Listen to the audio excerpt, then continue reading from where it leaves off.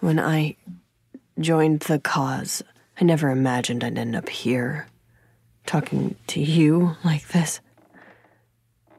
Benjamin, Giroux, Petra, they like talking into microphones. It's their superpower. Me, I never saw any of this for my life. I had aspirations.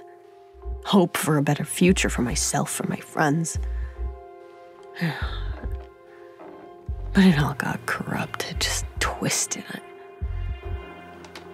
Until I didn't even recognize myself anymore.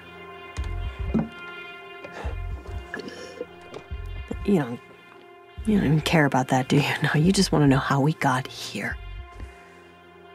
Oh, you've heard Ben's story. The journalist turned Oni scapegoat.